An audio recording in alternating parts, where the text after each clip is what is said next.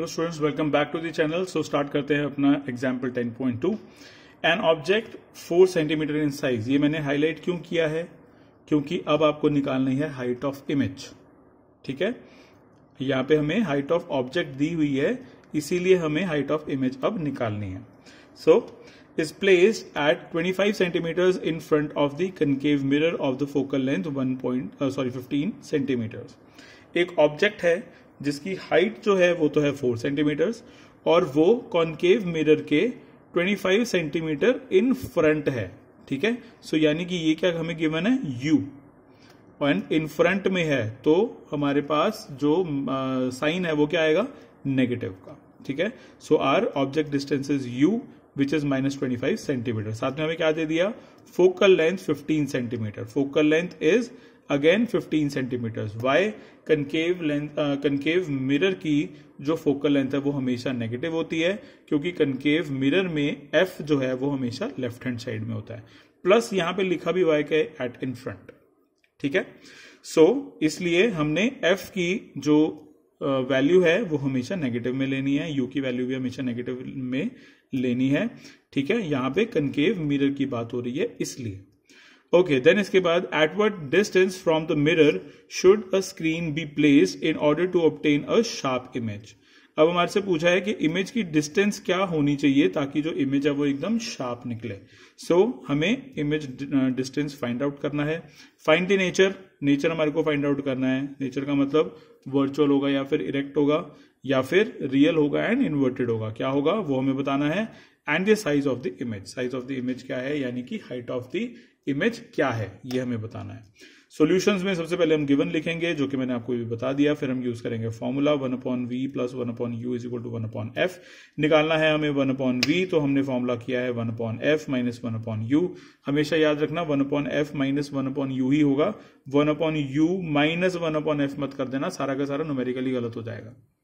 ठीक है, याद रखना इस चीज को। याद क्या रखना है, फॉर्मूला याद रखो, आप लोगों को ये अपने आप बनाना आ जाएगा। वैल्यूज पुट करेंगे। f की वैल्यू -15, u की वैल्यू -25। ठीक है, सो ये है -25 माइनस यहां पे हमारे पास, तो ये हो गया प्लस, और ये वाला माइनस एज इट इज इधर आ गया। ठीक है, अगेन मैंने आपको लास्ट वीडियो में ही बताया है, सारा का सारा खेल जो है वो पॉजिटिव नेगेटिव का ही है। अगर समझ में आ गया, अगर कैलकुलेशंस ठीक है तो आप लोग कर लोगे, वरना आपके जो आंसर्स हैं वो इतने ड्रास्टिक आएंगे, इतने डिजास्टरस आएंगे। पूरी की पूरी क्लास कुछ और आंसर बोल रही होगी, आप अकेले ही होंगे जो कुछ और बोल रहे होंगे। ठीक है, सो पॉजिटिव नेगेटिव का ध्यान अच्छे से रखना है। सो 1/v की वैल्यू क्या आ गई है हमारे पास, 1/v की वैल्यू हमारे पास आ गई है -5 + 3/75। हमने क्या किया, एलसीएम किया। ठीक है, एलसीएम के बाद हमारे पास -5 यहां पे है, +3 यहां पे, -2 आंसर आ जाएगा, क्योंकि माइनस जो है वो बड़े वाले के साथ है। ठीक है, तो यहां पे आ गया -2, यहां पे नीचे आ गया 75। v हमारे पास कितना आ गया, -37.5। रेसिप्रोकल किया, उसके बाद डिवाइड किया, देन हमारे पास आंसर आया v = -37.5 सेंटीमीटर। ठीक है, सो हमसे पूछा था नेचर। नेचर क्या होगा, नेचर मैंने आप लोगों को बताया था, v अगर नेगेटिव होगा तो it will be real and inverted. So the screen should be placed at 37.5 centimetre from the mirror, the image is real. ठीक है, आप यहां पे इन्वर्टेड भी लिख सकते हो, कोई इश्यूज नहीं है। इसके बाद हमारे से पूछी थी उसकी साइज, इमेज की साइज। इमेज की साइज के लिए हम क्या करेंगे, मैग्निफिकेशन का फॉर्मूला यूज करेंगे। Also magnification is equal to m hi upon h0 is equal to -v/u. So hi is equal to v into h0 upon u.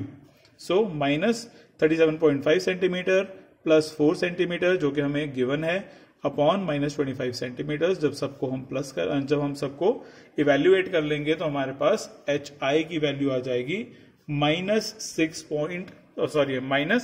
Centimetre. तो -6 सेंटीमीटर का जो मतलब है वो क्या है, हमने हाइट ऑफ ऑब्जेक्ट क्या ली है, 4, हमारी हाइट ऑफ इमेज क्या आई है, 6, यानी कि ये बड़ी है उससे। तो हम क्या लिखेंगे, the image is inverted. Y? Because it is negative. ठीक है, आप लोगों को बताया था साइन कन्वेंशंस में कि अगर कोई हाइट जो है वो प्रिंसिपल एक्सिस के डाउनवर्ड्स है तो वो नेगेटिव होगी। ठीक है, तो नेगेटिव का मतलब इन्वर्टेड। एंड 4 की जगह 6 आ गया, बड़ा आ गया, तो द इमेज इज एनलार्ज्ड। ठीक है, सो ये था आपका सेकेंड एग्जाम्पल। अब यहाँ पे क्वेश्चन नंबर 2 भी है, इसको भी समझ लेते हैं। फर्स्ट तो बहुत इजी है, ये आप कर लोगे, इसका पीडीएफ में आपको सेंड कर दूंगा, पीडीएफ में इसका भी आपको सेंड कर दूंगा, बट एक बार ही समझा देता हूं। A concave mirror produces 3 times magnified real image of an object placed at 10 centimeters in front of it. A concave mirror produces 3 times magnified, यानी कि जो m की वैल्यू है, m कितना हो जाएगा, m is equal to 3, real image बन रही है। ठीक है, तो m क्या हो गया, नेगेटिव। ठीक है, m अगर नेगेटिव है तो ही रियल इमेज बनेगी, m अगर पॉजिटिव हो जाएगा तो वो वर्चुअल इमेज बनेगी। फिर हमसे कहा है of an object placed at 10 centimetre in front of it, यानी कि u इज इक्वल टू -10। इसके बारे में तो मैंने आपको बताया ही है कि u इज ऑलवेज नेगेटिव। ठीक है, सो u is -10। What is the where is the image located, जो इमेज है वो कहां पे होगी। सो यहां देखिए हमने लिख लिया है गिवन में मैग्निफिकेशन हमें दी है m is equal to -3 since the image is real. Object distance अभी हमने निकाला which is -10 centimetre using the formula m is equal to -v/u। अब यहाँ पे वो h आया और h नॉट नहीं आएगा क्योंकि हमें क्वेश्चन में कहीं दिया नहीं है। ठीक है, सो m is equal to -v/u, m की वैल्यू कितनी है -3, u की वैल्यू कितनी है -10। तो हमने क्या किया, इन दोनों की मल्टीप्लीकेशन की, माइनस माइनस प्लस हो गए। ठीक है, -v is equal to -3 into -10 कितना हो गया 30, but -v is equal to 30 है अभी, तो अब हम क्या करेंगे, v इज इक्वल टू -30 हो जाएगा। ठीक है, पहले क्या था, इन दोनों को जब किया तो -v is equal to 30, but अगर हमें v जो है सिर्फ v निकालना है, तो v ये माइनस इधर चला जाएगा, तो ये आएगा -30 सेंटीमीटर। ठीक है, सो ये है आपका क्वेश्चन जो कि आपको इन टेक्स्ट क्वेश्चन में दिया हुआ है। ठीक है, ये उसका सॉल्यूशन।